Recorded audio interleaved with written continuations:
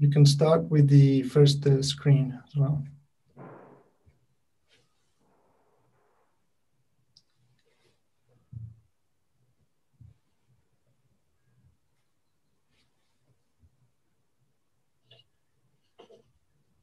You can start with the first screen as well.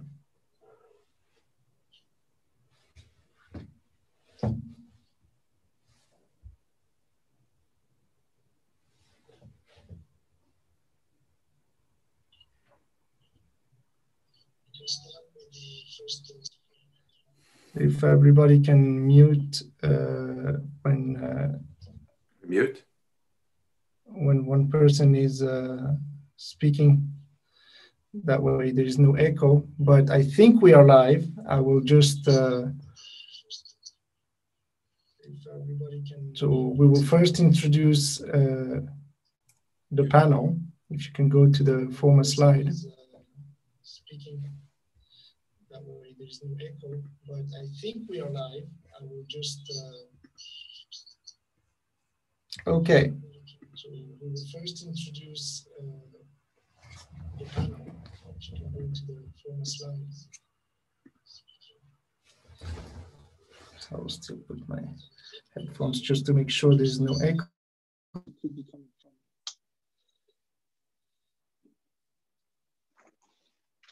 Yeah, that's the universe just coming together for this wonderful event. So thanks everybody for the financial future we want. So today we will go through a wonderful panel. So basically, thank you everybody. So if everybody can mute themselves so there is no echo, that'd be great. Today, I'm your host, Thierry RUIZ. I'm the CEO and founder of AgAu, AGAU, one token backed by silver, one token backed by gold. But in this particular setup, I will be actually representing the AIER, the American Institute for Economic Research, more particularly the Bastiat Society of Switzerland. And joining us today, we have Michel Girardin, who's an economist and lecturer in macrofinance at the University of Genève. We also have Sabine Schlorke, who is I still have an echo, I'm sorry. So I'm gonna just go through it. So she's the managing global manufacturing and global trade. I'm having an echo. Everybody else has an echo as well, or no? Okay, so it's probably me. No echo for me.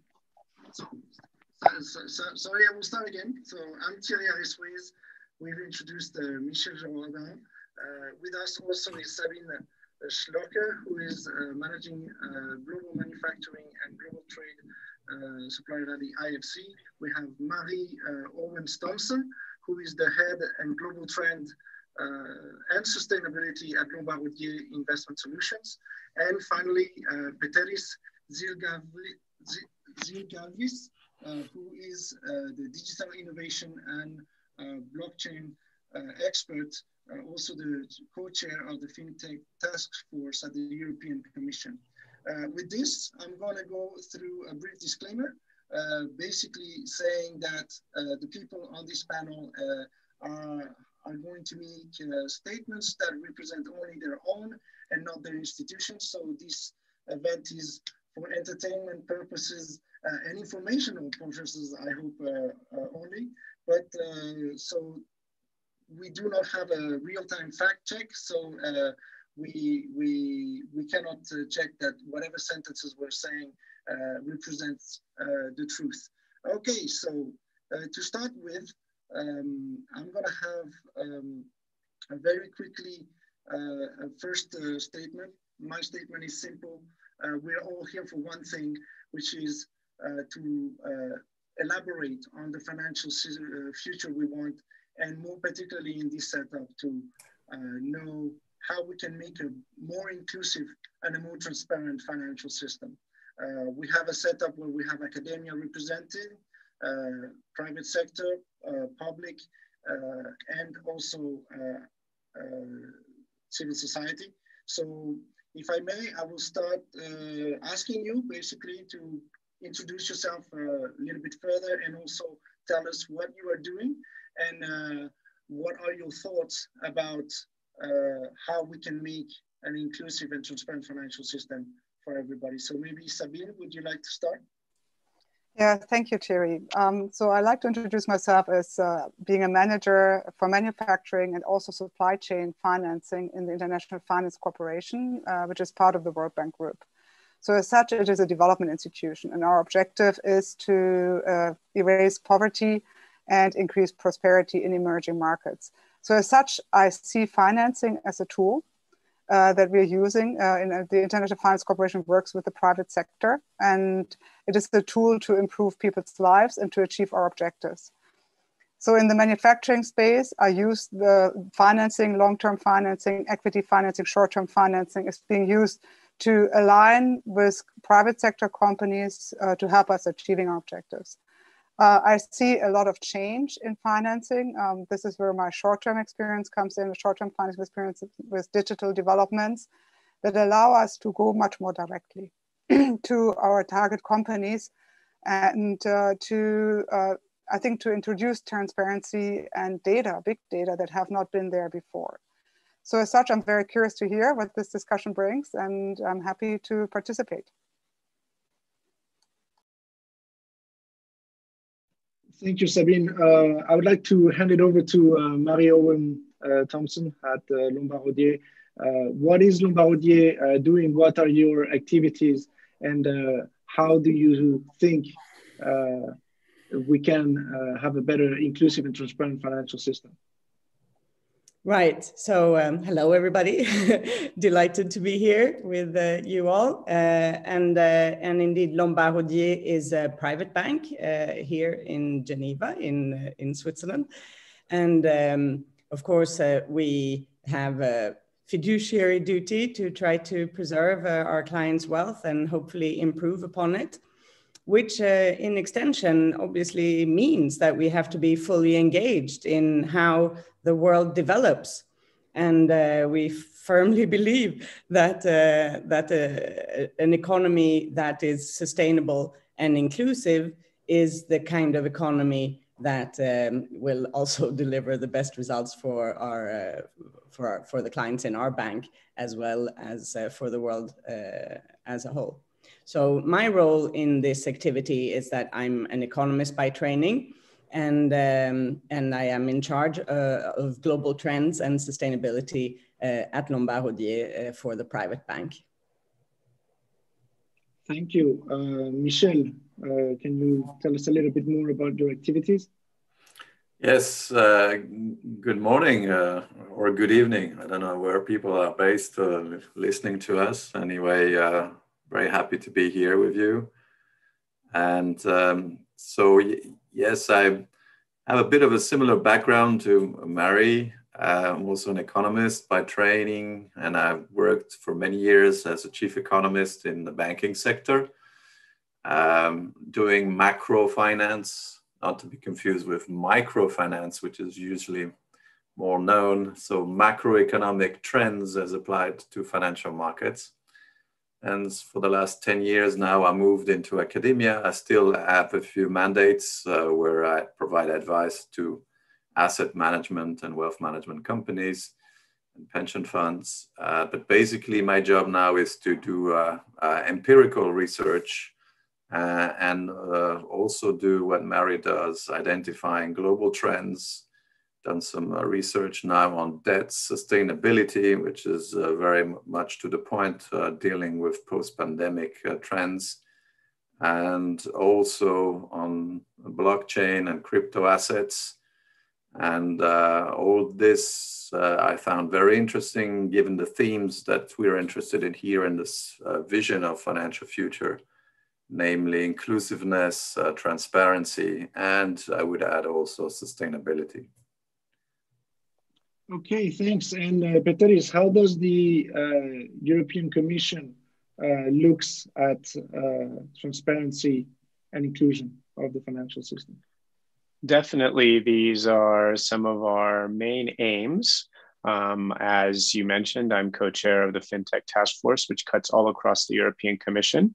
And we've had a FinTech action plan as well as a digital finance package, which aim at innovation, transparency, and inclusion, among other things, also financial stability, obviously, and a capital markets union. But in the financial markets, we think that many of the new technologies, specifically distributed ledger technologies, blockchain, artificial intelligence, can help to make the finance system more competitive, more open, and more inclusive, because we know that even in Europe, there are people who are not able to access the full panoply of banking and financial sector services and elsewhere in the world, because we are also multilateralists, convinced multilateralists. Myself, among other places, have been at the World Bank, so the World Bank Group, and who we met with actually yesterday in a coordination meeting.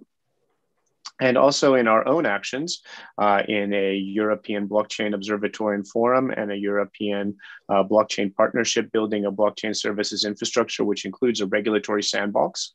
We are again aiming at this competitive, open, innovative set of sectors, not only the financial sector, but that really put the citizen at the center. And this is the advantage, obviously, of a digital approach, that the citizen can be at the center and not having to go between many different windows or many different institutions, can really be at the center of the services and utilize the possibilities like digital assets, smart contracts, central bank digital currencies in the future that make them have more access to financial services, whether that to be for their SME, their small and medium enterprise, for their startup, for them just as a consumer, or obviously also for corporates or for people who are retired and perhaps not active in the economy.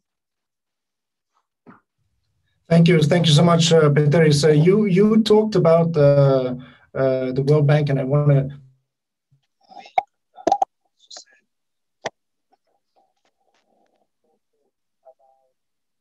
the profit for all. How can we make profit in a capitalist system, but that profit is incentivized into doing good, right? And in that context, I want to give a little bit of time to Sabine on a question that has popped out, which is how can financing incentivize better environmental and social practices? And in this particular case, what are the benefits of financial of financial digitalization of supply chains, maybe, since you are an expert in that? But more importantly, what is the role of international financial institutions like the IFC, the International Finance Corporation? How do you actively help tackling this problem? It's a broad question. It's very wide to answer. I think there's a carrot and a stick approach, and financing is always used as a tool. So I think a very big stick is just not to finance certain activities, right? It's a big stick. And I think that is coming out again and again. The World Bank Group just comes out with this climate action plan. And there's a red zone where financing is just not going to happen. And I think the pressure on the financial sector is increasingly going into the stick approach. What is more difficult is to develop a carrot and to promote sustainability and promote behavior that we would all like to see, and help the private sector to achieve the objectives that are being set through transparency, digital system, sustainability. There's a lot of things that we would like to see in many value chains, and financing can be a very useful tool to achieving that. So in our supplier finance, what we have achieved is that we are looking at larger companies that we're working with, who are the buyers of receivables. And we're looking into their systems that we're clearing under our environmental and social performance standards. So we're looking at the large companies and we're clearing their systems under our performance standards, which means we're looking into their supply chains. We look into how they work with their suppliers to assure labor standards, to assure environmental standards, and other objectives that we see in sustainability. And we have very clear performance standards in the International Finance Corporation that what we would expect companies that we are working with to achieve. And then we look and work with the buyers to see of what are their systems of how they're ranking their suppliers. And then the buyers themselves put in carrots and say, if suppliers perform better under our standards, they have rating systems for their suppliers, they get a lower price. So they can get an incentive to perform better through financing. This is all enabled because we do have digital platforms that allow us to see every single transaction that is happening. We know every single receivable that's being financed, and we know exactly where it's coming from. So that is, I think this is where technology comes in, where digitization comes in, and where we are working with fintech platforms. And fintech platforms can be banks, right? They have their own platforms, but this can be just financial platforms that allow us, and sometimes these platforms are even in the real sector companies that allow us to do the connection from the buyer directly to the supplier, from the purchase order to the delivery of the product, to then paying the bill finally by the buyer. It's a very interesting way of doing it, and it's incentivizing, I think, good behavior in the supply chain and achieving objectives. A lot of the large companies make sustainability promises, increasingly so, about water use, about CO2 emissions, and they go beyond the scope 1 and scope 2. They go also into scope 3. And that is becoming very interesting and allows opportunities in using the financial systems to achieve these objectives, but also to increase transparency. That I think is very important. To allow to see of who are the suppliers, what are the interactions, and how are these value chains connected. The sticky and the carrot is definitely something that comes a lot. So Marie, we were discussing that previously. Do you have blacklists of certain companies that are engaged in certain behaviors that you would not finance, or do you have green ones where you just want to finance more? I imagine there is clients who come to you with a different mandate and that care more or less or believe more or less in certain standards. How do you handle that at Lombard? Right. So that's obviously a sustainability question. Yeah, and of course we do have an exclusion policy, and the activity of sustainability also involves stewardship, which is engagement and voting with companies directly. And of course, we have many ways that we assess the greenness, perhaps, of products that we propose to our clients. And I don't want to take up too much time with explaining that process, but this is definitely a core conviction at our bank that that this monumental change that the world economy is experiencing at the moment is not only a threat, but a great opportunity and a fantastic investment opportunity.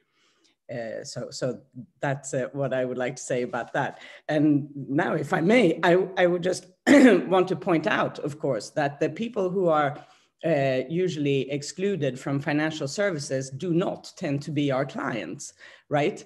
And unfortunately, there's as many as 1.7 billion of them today who are excluded from financial services. And 1 billion of those 1.7 billion are women. Yeah. So this, I think, is obviously needs to be changed. This has to change.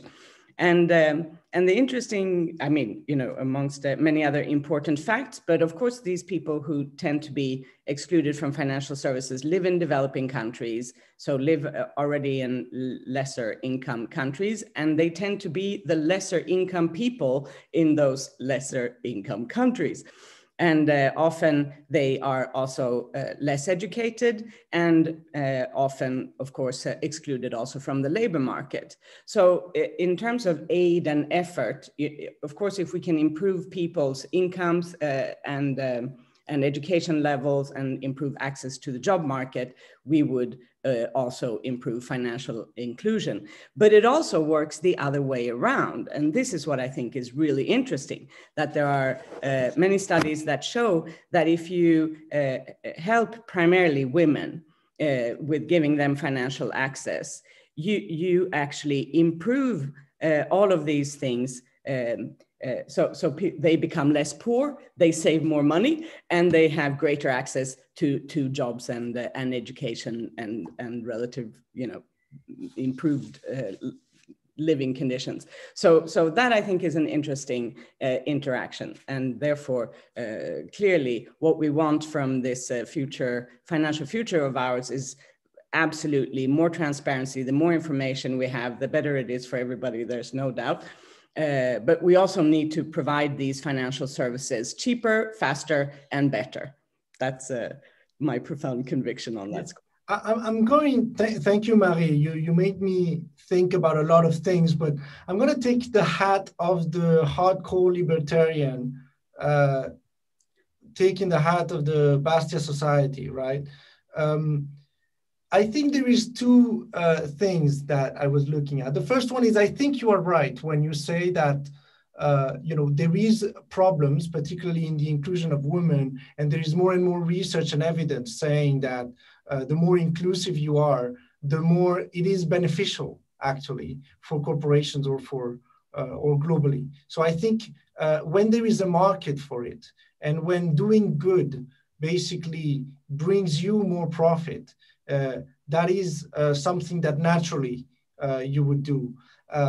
Now, taking into account the word inclusiveness, right? I kind of frame it this way because we are talking about inclusion, but when we are deciding that some companies will not be financed and some companies will be financed, the question a libertarian would say is, who are the angels who are going to decide the winners and losers? Who are the angels who will decide what is good and what is wrong? And should there be any angels as such? So I want to provoke a little bit the thought, because I think Peteris probably has something to say about that. But before we go there, Michel, what do you think?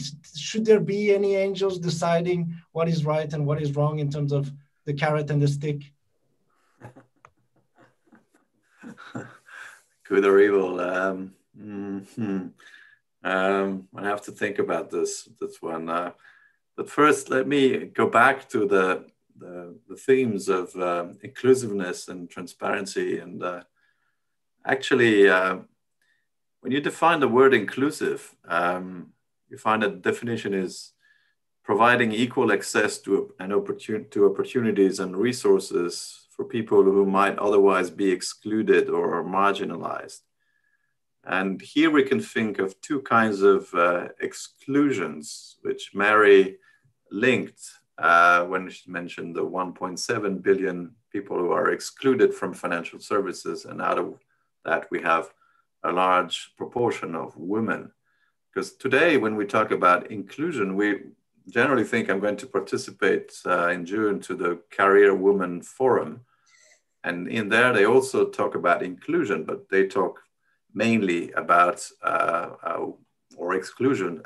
So women inclusion, highlighting, for instance, what we spoke here, that if you include 30% women in the senior management or board level in companies, then academic studies show that these firms produce better results. So yes, there are these two kind of exclusion that we need to address when we talk about inclusiveness. For myself, when I look at the trends, mega trends that we are currently facing, like blockchain, and the words toward a digital economy, it's certainly, if we need to just think of inclusiveness, then for me, it's a double plus. It's a plus using digitalizations to provide financial services to people, especially in the developed countries, that may not have access otherwise safe ways to save money and transport money and not be attacked. You know, if you think of people selling agricultural goods in Africa, having to you know, travel, walk for hours before they can sell their merchandise, and then they get cash and they get robbed. And so a way to use their phone and provide digital services for them, it's clearly a big plus. But when we deal with transparency and blockchain, you know, we're given this idea that blockchain, all the crypto assets, improve transparency because everything is out there. But we have a problem here. There is transparency, but there is also anonymity. And there are ways, if you go if you Google blockchain transparency anonymity, you will find that there are lots of tools that are given to the people who use crypto assets to anonymize their transactions and to escape, to get out of the radars and to transfer Bitcoins into XMR, you know, what's that, Monero currency, and then go back to Bitcoin, and then your Bitcoin's holdings are completely anonymous.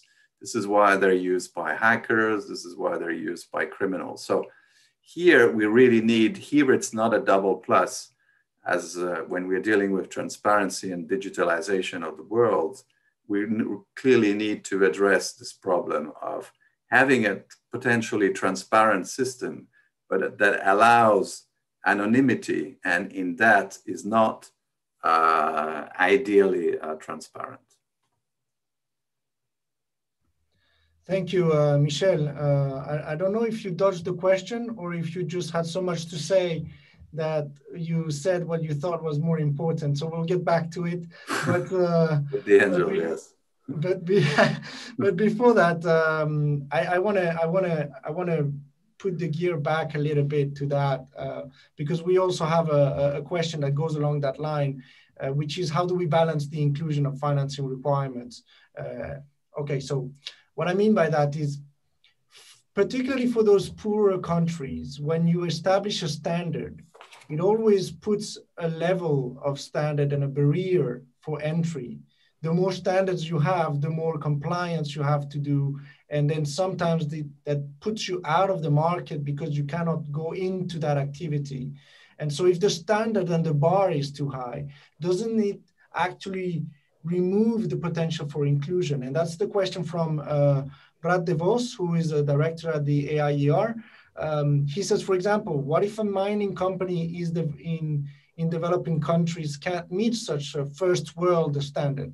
Wouldn't financing them help the grow and become more efficient, i.e. sustainable in the future? So maybe we can join that question to the angel story. And if Peteris, you can give us your opinion about it, I'd be happy to hear. Well, I say now we're in angels and financing and coming together. Well, I mean, obviously we in the European Union are a market economy. So obviously a free market, sometimes described as a social market economy. And I didn't mention at the beginning, I'm a lawyer. My doctorate is in law, so I'm not among the economists here. But I have done various reading in the economic field, Adam Smith, Wealth of Nations, Theory of Moral Sentiments, Schumpeter, Can Capitalism Survive? And I mean, some of the things that you do see, if you want a flourishing market economy, you need certain prerequisites like a rule of law. It helps to have an excellent education system. We see an innovation, universities with tech transfer into the economy, a monetary and financial stability. So, I mean, I think there is a strong role for the state. And in the area where I work most of all, the internet probably wouldn't have happened without DARPA and the strong intervention of the US government. And those who know the history, there was also a French national initiative, the Minitel, which wasn't as good as the internet, But again, I mean, if it had been the only thing out there, it might have become the dominant network in the world. But in any case, they were both investments that were coming from the side of governments, as is much of the history of venture capital in the US. If you read another book, I can mention Venture Capital and American History. And Georges Doriot at Harvard Business School, a Frenchman, interestingly, who was behind a lot of the start, along with government interventions. So, I mean, I think there is definitely a role for government interventions to do good things in a market economy while leaving those things up to the market actors that should be left up to them, like making shoes and all kinds of things. Also applications for the internet to enjoy yourself or to buy and sell all kinds of things, including perhaps crypto assets. And we in the European Union and the European Commission, I mentioned we're building a blockchain services infrastructure, which is a little bit like our contribution, perhaps to the next generation's internet, but again, just a contribution, just as the internet was invested in by the private sector. And we have, for instance, right now an AI and artificial intelligence blockchain investment fund. It's invested by venture capitalists, private sector venture capitalists out there. It's not us, the civil servants, but we started that out and set out the goal of it, which is to invest in so-called deep tech. We also have a green tech fund coming up, again, going out through private sector venture capitalists, not ourselves, through a conduit, which is known as the European Investment Fund. So I would say that there is very much a role for the state, also ensuring fairness, ensuring at some point that those who are excluded from taking part in the market economy because of a lack of education, because of disability, because of other vulnerabilities can get in. And in the end, this is also good for the market. It's more consumers, it's more creativity, it's more diverse viewpoints in the workforce. That was well defended, and it's also why you're here, to represent the public sector in a way. Obviously, I would tend to disagree and would say that the more you stay out of the way of entrepreneurs, the better we're off. But I think you made a couple of points that are pretty good to hear. And you also spoke about being driven by the private enterprise and private incentives. And I think ultimately there's only people, there's no institutions. People take responsibility for things, and people decide for things at an individual level and as a group, which we call institutions, but it still is, I would say an individual, a family society. And so people have to look at each other a little bit like a family and think, okay, what is good for me, but what is also good for my family and the future of my kids and the kids of my kids, and therefore take the right decision in the long term. I think that's where we agree, where we say, regardless of how you want to look at it, we still are human beings. And I think the positive thing is that if we all come together with the same objective, maybe different angles, but the same objective, and we go at it with an honest and meaningful, incentive, and not only incentive, but also principles and values that we respect. You talked about the rule of law. I agree, provided that it is rules that are agreed by most of the people and not a top-down rule imposed. Then I think we can. But you spoke about big tech, and I want to switch gears a little bit with big data, right? Big data is also something that can be helped. So here the question is, can big data influence traditional financing patterns? I'll move back to you, Sabine. Do you have an opinion on how the new technology, the big data can influence those financing patterns? Yes, I like to just go back to standards. So standards are not only state standards, right? There are also industry standards. There are so many different types of standards. And I think it's really also about expectation management. And kind of honestly, I think standards are very necessary. And they do go to good outcomes and better outcomes than without. So the market, I just want to speak about externalities, is not necessarily always bringing the optimal outcomes. So I think that's a very different conversation, and there's a lot of standards to look at. When it comes to big data, I think one of the things for financing that I find very interesting is that we can look at financing decisions in a different way. And we might have different ways of making financing decisions based on standards of any financial institutions or anyone who is providing finance within the rules that are given with standards for financing legal or also company or whatever the standards are. So every institution has its own standards within the framework of the legal standards of a country or the international community. And as such, I think big data allows us to, if we work with real sector companies, allows us to sometimes even go away from financial data and go into real sector data and get early indicators for making financing decisions. And I mean indicators about production levels, about what are trends before it comes out in financial statements. Financial statements are late indicators, right? There's things have already happened, they need to be documented, and they need to be reported, and then you see it. If you have operational data, you know what's happening and you know it early on. So I think big data helps us to get access to different types of information that allows us probably to do also different types of financing and to build products and be more innovative in financial product development and work with real sector companies probably in a different way than just through loan financing based on assessing creditworthiness directly through the financials of a company, but doing it all much more into what kind of businesses these companies are involved and understanding really early on of how these businesses develop. And there are different ways. I think fintech platforms, and as I talked about trade data, especially specific trade data where you see receivables, it's amazing what you can see. And there's much more than that. So there is where you see operational data at company levels.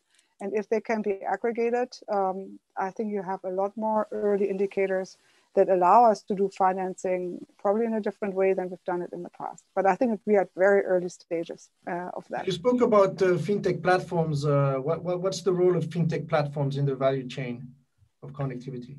For me, they're aggregators. They're service providers, right? So they're allowing us to connect different parts in the value chain, and they're, for example, for payments, for ordering, they allow us to aggregate the data. So they are the aggregators, they are the service providers to suppliers or to buyers.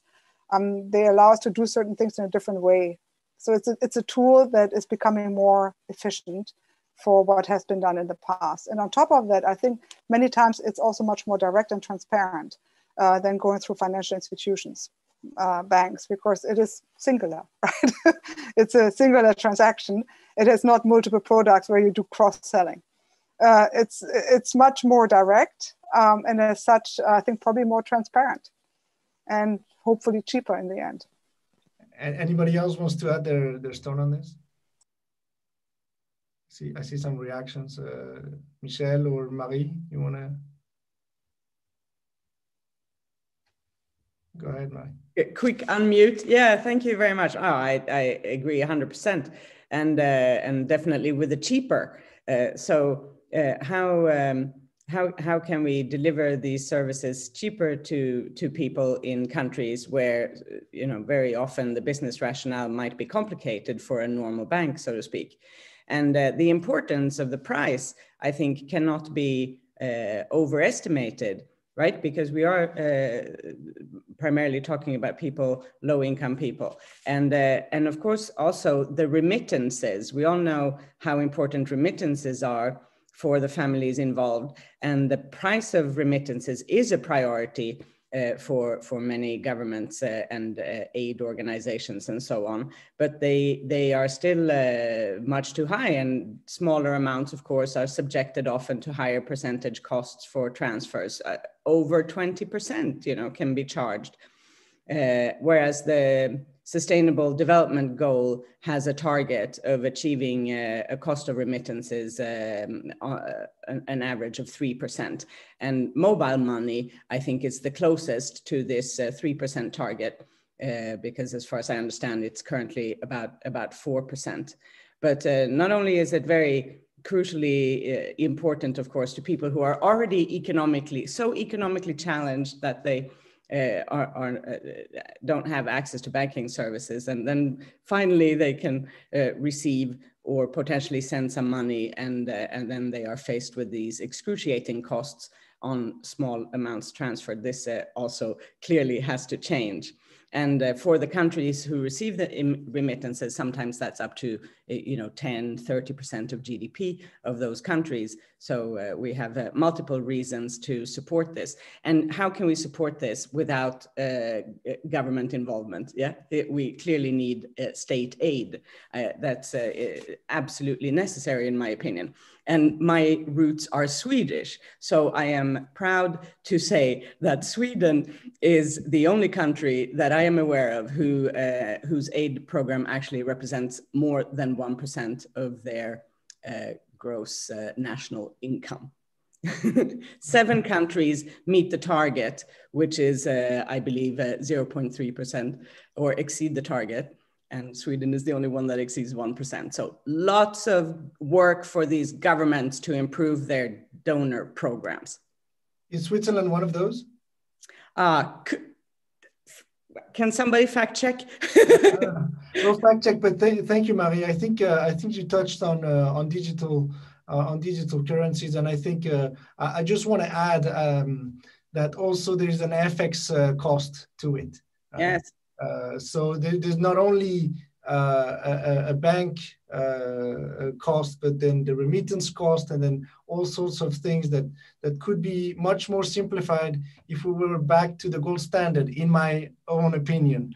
But that's another topic for another day, I guess. But yes, this is we still have 20 minutes, so I'm going to go to the questions and answers and let a little bit of room for the public. So as we're going live, please by all means put your questions out there. We're going to go through a couple of them. I can't guarantee we'll go through all of them, but I will start with one here that kind of links all of these. It's a question about legislators basically, and the new technology, and how do you embed decisions where they are not too cautious so that you kill the innovation, but perhaps that's a question also for Thierry, is how do you incentivize legislations to see the new technology as an opportunity and not necessarily as a threat? And I'm talking about cryptocurrencies. In this case, we see a lot of concern from different countries who want to ban it altogether, be it because they perceive it as a threat to the monetary system, or they perceive it as a threat to bad financing, in their own opinion. How can you tackle that question, Thierry? Well, thank you very much. This is my favorite issue. I could talk on this for much too long for today's conversation, but I'll try to be short. We utilize, you could say, a 3-pronged approach to foster innovation in the European Union. First of all, applying existing legislation, which for most things, the civil law, etc., applies. Then secondly, where we have a new technology that is doing something different in a way that hasn't been foreseen by the legislation, but is in principle not something either that is prohibited or that anybody intended to prohibit, then we are very much using the regulatory sandbox approach, both in multiple member states at the national level. And I have to underline that we have multi-level governance in the EU, so Brussels doesn't dictate things.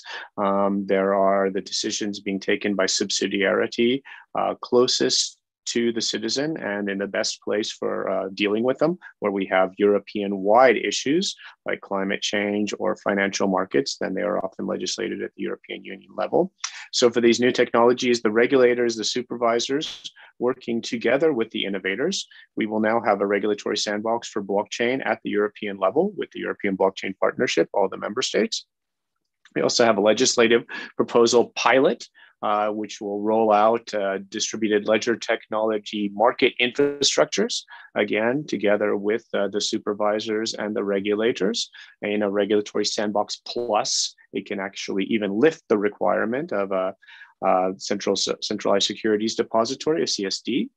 And then finally, when there is something that these previous two approaches cannot address, because there really is something new, probably not a technology. We don't regulate technologies as such. We don't have a regulation on servers, a regulation on transistors, a regulation on blockchain.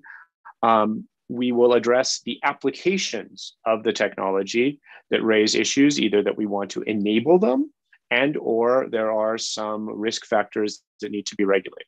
So to try not to speak too long, an example of this is the markets in crypto assets regulatory proposal, which the College of Commissioners, my politician bosses, have adopted, and it's now in the member states and the parliament, the council and the members and the parliament for its final negotiation. And it regulates now all crypto assets, but on a risk-based approach. So the least risky ones, a utility token, which is having an ICO for less than €1 million, you don't even need a white paper. For over €1 million, a utility token, white papers submitted to the home financial regulator, but only if there's a negative reaction. Do you have to get something? Then you have to act vis-a-vis that financial regulator. And then passporting throughout the European Union, the whole single market, on the basis of coming out of that one member state. And then as you go up to something, let's say a globally significant asset reference token, our legal word for stable coins. This could be something like, let's say, Facebook Libra Deem, which could be very, very big, and then obviously has issues for financial stability, for monetary policy. Then this is regulated at a European Union level, and there are more requirements, which obviously a project of that size can also deal with its lawyers. So, I mean, this is what I would say. This is the philosophy of how we implement a sort of innovation principle in the EU legislative area to enable, foster, and adopt and adapt to the new disruptive technologies. Well, thank you. I think you touch on a point that essentially what I'm perceiving is that the more systemic the risk is, or the more systemic the change is, the more regulation there is. So from my perspective, I'm looking at, well, how do you want to change the system if there is increasingly barriers as you go through it? But I want to pass on the baton to Michel. Michel, you've heard a lot of things. What is your opinion of using both your hats as private sector and academia? What is your opinion on the role of academia to be, because I see academia as a little bit of a way to discuss with both the private sector and the public sector in order to kind of form an informed opinion about what it is that we should be doing. Yes. Well, academic world is ideally situated to kind of look at what's happening in the real practical world of practitioners, private sector, and also the public sector, and make an analysis of both. And in the field of our discussion, and referring to what Thierry said about this link between what's happening in the digital world and the rule to regulate that, especially when we're talking about digitalization performed by private actors. I'm looking very closely now at what's happening from central banks, and central banks also going digital. So we're talking here about CBDCs, so central bank digital currencies. We've had one example in China. The first one was actually Sweden. We talked about Sweden with Marie, and Sweden has had was the only central bank. It's actually the oldest central bank, 1632 something. And there was also the first central bank to consider going digital and creating a digital krona. Now, I personally like central banks, although I can be critical of central banks in their actions and saying that they're not doing enough. For instance, I believe that they could do more to enhance stability. There is mentioned twice the word stability this evening, a financial system. I'm a big fan of that. And I believe that central banks do a mistake. They refrain from acting before a bubble bursts in financial markets, and they only act thereafter, injecting huge, massive liquidity as they're doing now. I believe they should be more active before, and when there is the bubble in formation, and try to make with higher interest rates, tighter liquidity conditions, prevent that bubble to become too massive and hence get a bigger recession thereafter. So I actually like CBDCs. I like central banks keeping in control. Reason number one is I believe we cannot let private sector actors guiding the stability of the whole system. There's no incentive for a Facebook with the Libra or the new currency coming thereafter, that at some point it refrains from, because it says, oh my God, the whole system is going to crash. So, they're just there to make money. So, and the central bank is not there out there to make money. It's also out there to stabilize the system. So, and right now, they're also playing a major role in keeping the whole system sustainable. Debt is increasing. I mentioned when I introduced myself that I'm doing some analysis now on debt sustainability. Debt is increasing, clearly. It's going through the roof. You look at Greece, you look at Japan, they have debt to GDP levels above 200%. The whole system can remain sustainable and stable if interest rates remain low. And here is where central banks play a major role. If you remove all this and you leave currencies become fully digital by private sector actors, you can no longer have that kind of sustainability. And the third reasons of why I like central banks also to remain in control is that I actually don't mind if the Riksbank, the central bank of Sweden, keeps a track through a digital krona of all the drinks I have from early morning to early mornings the next day, coffee, from the first coffee to the last cocktail. I'm not sure I may have issues with privacy and, with letting all my transactions be monitored by some private sector firm that I don't know what it does with my data. Michel, thank you. I have three things of why I am critical of central banks. First of all, a lot of those central banks are actually private banks. They're privately owned, like the Swiss National Bank that is even quoted in the stock exchange, and they are conducting private, it's just that they have a mandate.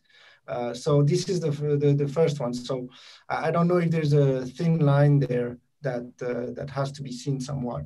The second one is that I believe they're too active before and after, and particularly before, because maybe, in my opinion, a lot of those bubbles are created precisely from central banks and from the too low of an interest rate, and maybe even breach of mandates by engaging in activities that distort price discovery by buying assets on the curve of the bond yield, or buying assets outright on the equity markets. I think there is reasons to be critical of that, and I think even themselves recognize that in some way.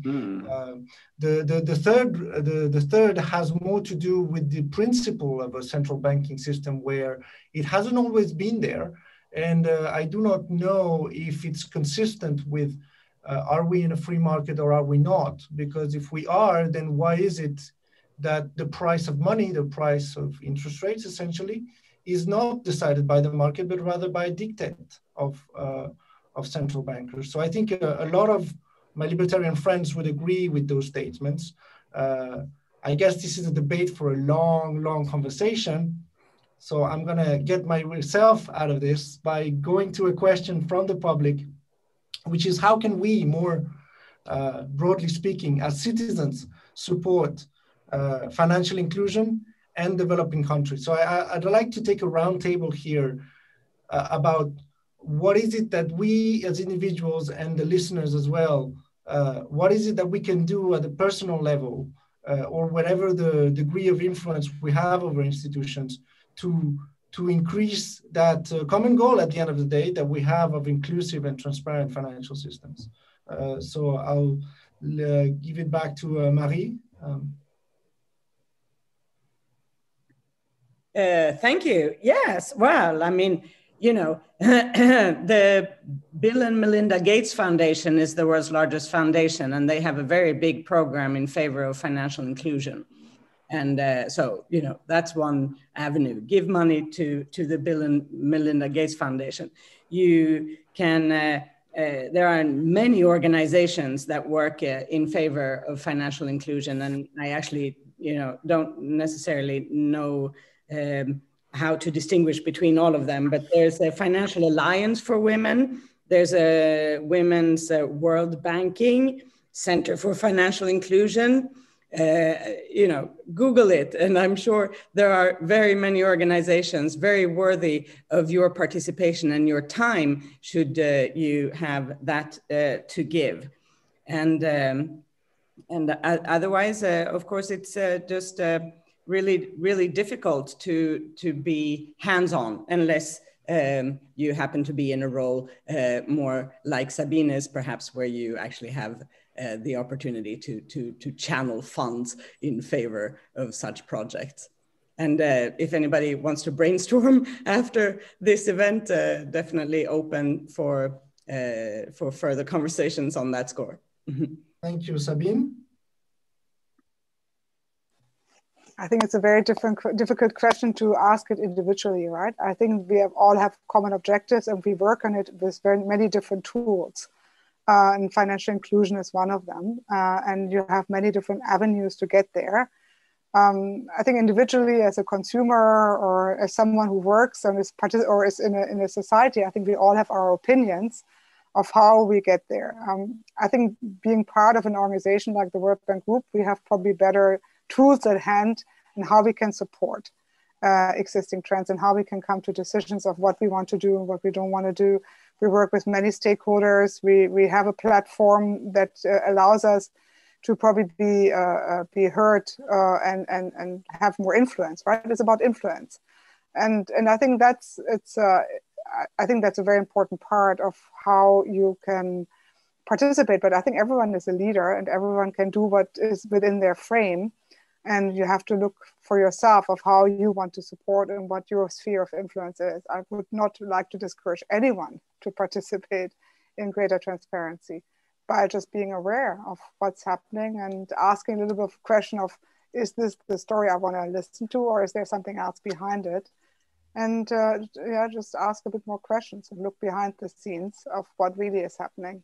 So that is, but that's an opinion, and I think we all have to approach it individually. I agree with that. Peteris? I mean, I think we're coming to the end, so I'll try to say in maybe 3 phrases. Development funding, I think we should be contributing to multilateral institutions and to developing countries themselves.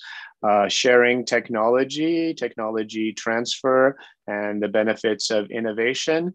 And then also being open in education and exchange between the universities, both on technological issues as well as on policy, rule of law issues. And in this way, we can move forward to getting more people financially included and more parts of the world thriving, both socially and economically. Thank you very much. Michel, go ahead. Yes, well, I'm in a university, so what else? And then talk about education and the big value added of today's technology. You know, MOOCs, massive open online courses. We've done a series. There are other providers also on platforms like Coursera. We have a program there, 20 hours of videos, and we're going to reach, just maybe as I speak, 1 million students throughout the world have been following these courses. Many of them are in developing countries like Africa and other emerging markets. And in there, we talk about investments, financial markets, digital trends, what is blockchain, how it can be used. And basically to access it, you just need a phone and some Wi-Fi. Yeah, I thank you. And the content is free of charge. So I'm a great believer in those massive online courses. So first of all, I would like to say thank you for everybody, because I think this is also somewhat what I'm trying to reach by having a lot of opinions and basically sharing those ideas with the viewers. In my opinion, I like to quote a lot Milton Friedman when he says that people vote with their feet and they vote with their wallet. And sometimes people underestimate what voting with your feet means, which is not only putting the money where your mouth is, or buying the products for which you do a little bit more research about and support those private initiatives, but then also spend some time and energy. We don't have to undervalue the amount of time and energy that people can do. 1 hour every week over a course of a year, engage in the things that you really believe in at any level. If you want to support financial inclusion and transparency, you can spend that time and energy and volunteer in so many organizations. That's one of the things I think people can definitely do, because you don't need anything but just what you have being given by God's given names, right? So I would like to close this now with 1 minute delay. We're going to try to do it a little bit like Swiss time, but thank you everybody. Maybe stepping the boundaries, one last sentence you would like to share, starting with Sabine.